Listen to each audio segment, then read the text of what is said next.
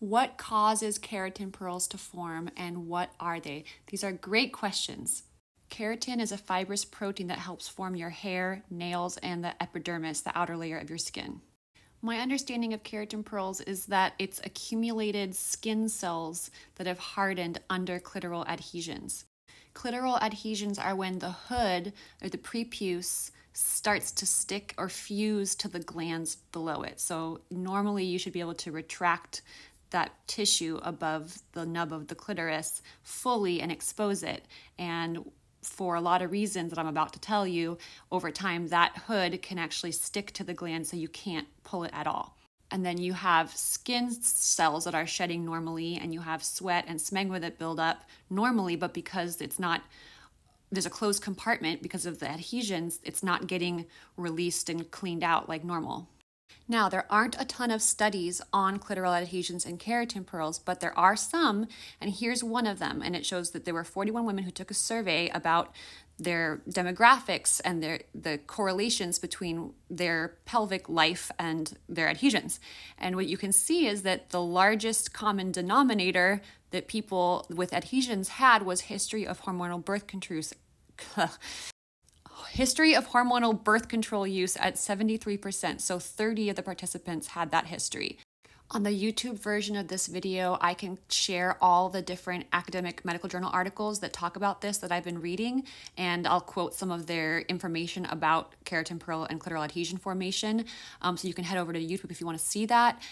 There's a lot of articles discussing other factors that cause this, but frequent infections like yeast infections that cause inflammation of the skin is one supposed theorized risk factor, and then lichen sclerosis is another common one. Atrophy from low hormones is another common one that ties into the birth control. So they do discuss the different risk factors. Interestingly, for me, as someone who spent 15 years on the low-dose birth control pill, definitely had hormonal atrophy, then went on testosterone, which would have increased my oil and smegma production all of a sudden, which is what I think my pearls formed.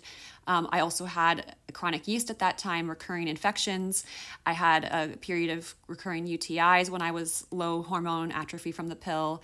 So a lot of different of the factors. I don't think I have lichen sclerosis, but the other factors are definitely situations that I've dealt with, which is why I think it's crazy that no one caught my keratin pearls earlier, because I literally had a surgery where one of them was already removed. So this whole time doctors have known that this is something that happened to me.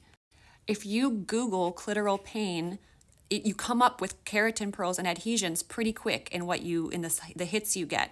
So the fact that I've seen 50 doctors, including vulvovaginal specialists, including pelvic pain specialists, in the last 3.5 years, and no one caught the current keratin pearls that I have, and I think I pretty much had them back then as well, it's kind of boggles the mind, because all you'd have to do is Google clitoral pain to come across this concept, and all you'd have to do is talk to me for 60 seconds to find out that I already had one.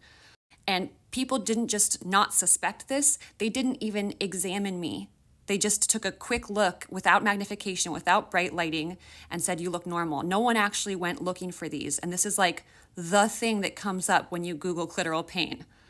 And I didn't really think to go checking further for them, because I trusted all the experts that I was seeing. I figured if I would have had them, the people that I saw would have found them. And the truth is that they didn't actually look for them. And I only found them when I was like in a moment of insanity, thinking there has got to be something causing my pain.